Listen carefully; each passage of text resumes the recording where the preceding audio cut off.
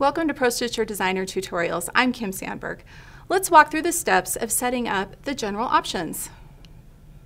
On the screen, we will start by clicking on the Settings tab. On the ribbon here, we have one button. It's the General Options.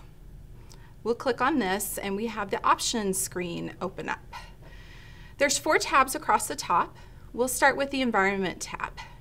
We can choose whether we want to have our measurements in inches or metric. Our default style doesn't need to be changed. There's only one option.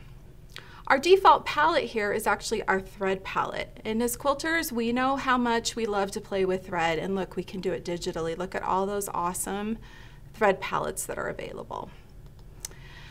Language. You can choose to have your Pro Stitcher designer in English, Chinese, Dutch, French, German, Italian, Portuguese, Spanish, or even Korean. And we have an autosave feature, and you can choose here how often it will autosave. 7 is the default. Feel free to change that if you'd like. Our next tab is the Machine tab.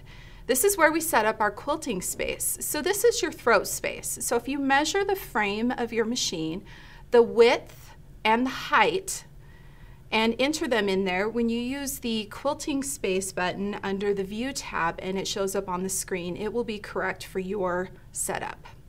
And then the DXF default units, we can change from inches to millimeters here. Our next tab is the Grid tab. We have a lot of options here. We have spacing, so we can choose in inches because that's what I have my default set at. I have it set so that I have 1/4 inch horizontally and vertically, and I can choose a color for these ones. And these are for the minor lines. If you look out here and see these minor lines that are very faint, that's what this spacing is set up for. The major lines, which are the darker lines that go here, as you can see on the screen, you can choose how often those will be. And I have mine set at 4, which means that I have one of these lines every inch. And once again, you can choose a different color if you'd like. You can choose the style of your lines. You can have dash lines, solid lines, or dots. And under shape, this is really fun. We have a rectangle, a diamond, or you can have both. So depending on the type of design you want to set up, you can have a grid that will be perfect for it. In our options, we can turn on Snap to Grid for when you're designing, Snap to your guidelines, and Snap to anchor points. And then we also have our Snap Resolution, which means how exact it will be. And we can choose to have our grid show in front of the design if you'd like. Our final tab in the options is the View tab. Our selection will be highlighted in whatever color we choose here, and we can click on this and change it to a different color if you'd like. We can have our property tabs show as icons, or we can turn that function off, and we can have on-screen typing or not, depending on whether we have this selected.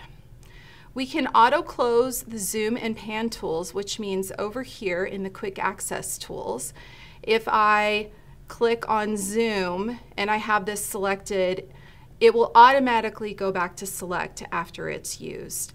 And this option right here, use the left click on palette to apply color, means that down here, if I have a design selected on my screen, I can come down here and do a left click, which is just your normal mouse click, to change the color of the thread. Or if I do not select this one, I use my right click for that. Be sure to customize the options before you get started so that you can have all the features you'd like to have available on your design page. Once I've made all my changes here, I click OK, and then they're applied to my designs.